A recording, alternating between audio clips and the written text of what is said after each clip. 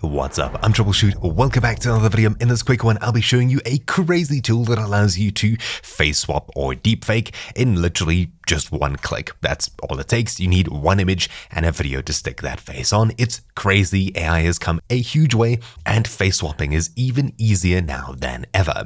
I'll be showing you a tool called Roop, as well as how to use it. And once again, I've created a super useful one-line installer so you can get up and running without the need of worrying about Python, etc. The project in question is called Roop from some dev. You'll find a link to this GitHub repo in the description down below, and the results are actually quite crazy, albeit a little bit lower resolution. They're still pretty crazy, to be honest. It uses your graphics card for acceleration, and the setup is super simple. If you're going to be installing this yourself without my one-line installer, you'll need FFmpeg installed, and you can follow the basic steps here, as well as the GPU steps based on what you want. The one-line installer does it all.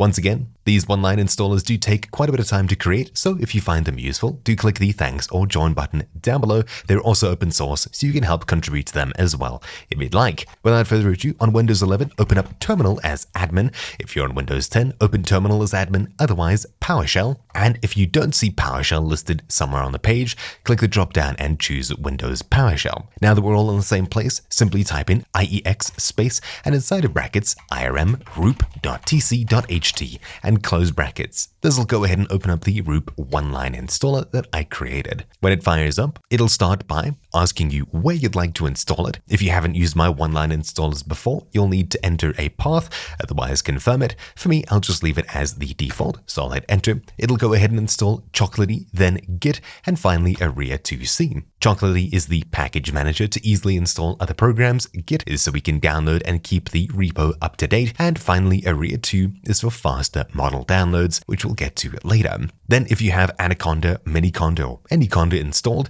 to manage your Python installations, you'll get a pop-up like this. I'd highly recommend choosing yes. Otherwise, if you have default Python, this should still work otherwise. I'll hit enter. If you're running multiple AI projects, I'd highly recommend installing Miniconda. There we go. So it's going ahead and setting up the environment. Then it's cloning the project from GitHub, and shortly after it's done, it should go ahead and download the required model, which is around 500 megs. Then when this is done, it'll go ahead and install the required packages, etc. This could take a bit of time, especially if you haven't installed PyTorch before. It's around a 2 gig download. While this is downloading, you can open up a file browser, navigate to this PC, C drive, and if you're installing it to the default location, it should be .tch. Then inside of here, Roop. This is where everything's downloading. You'll see more files populate this in a moment, and we don't even need to navigate here manually, as you get an option for creating desktop shortcuts later on. There we go. So I'll choose to create desktop shortcuts. Then I'll get shortcuts on my desktop for Roop so we can launch it up later on whenever we want here. Now it'll go ahead and launch the actual program, and in just a moment you'll see a new window pop up. This is Roop and what we'll be interacting with. We have 3 options at the very bottom. It's super basic. All we need to do is select a face by clicking here, and we'll select an image of a face. So in this folder here, I have a few pictures of Emma Watson, for example. I can choose a picture here. Don't worry if it's not square, it'll look a bit squished, but that's fine. Then select a target. All we need to do is choose a video. It can be any format that FFmpeg supports. This is just a random stock video. After we click start, it'll go ahead and ask us where we want to save it. I'll give it the name output1, and shortly after, it should start splitting the video up into individual frames and swapping out the face that it finds. If you have this option ticked, it'll swap out all of the faces that it finds. Now, while it may not look like much is happening, you'll eventually get a progress bar, and you can monitor things even closer from your task manager. Heading across to the performance tab, you can see exactly what your GPU is doing here, memory and CPU. This process does take quite a bit of all of them. It's using 15 gigabytes of RAM right now, and using around 27% of my CPU.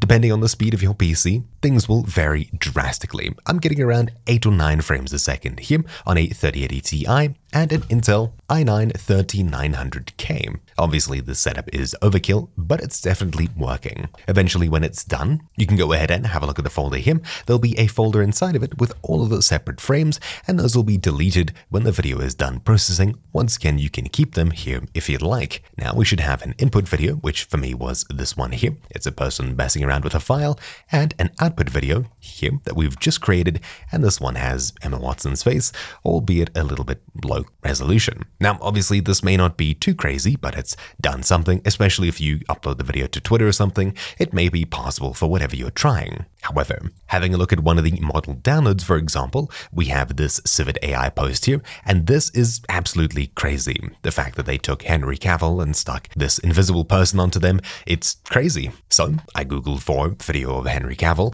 and came across their IMDb page, simply downloaded the video, and we'll be swapping in the Invisible Man into this video. I also grabbed a picture of the Invisible Man, John Cena, and all we'll do is simply select the face, which is our image, and the target, which was our video here, and we'll let it run. Now, as this video was quite a bit larger and longer, it did take a little bit more time to process, and the output file size is a little bit bigger, around about 3 times. But if we have a look at the output video, things are crazy to say the least. So already you can see it's nobody sitting on a horse here, skipping forwards. It's a little bit shaky when things get close up, but you can definitely tell what it's supposed to be.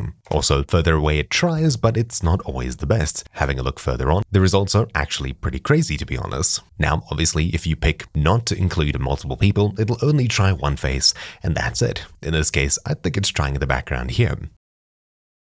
Oh, and obviously it'll take anyone's faces, which may result in things that you're not expecting.